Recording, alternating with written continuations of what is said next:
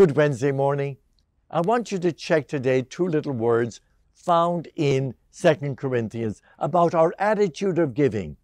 And so I've got to check on a graph whether I'm climbing the sparingly ladder or am I climbing the cheerfully ladder.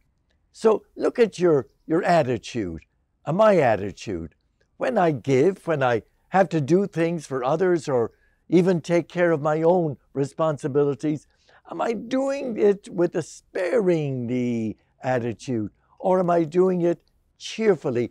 God loves a cheerful giver. So I want to be in the cheerful category, though some days I am not.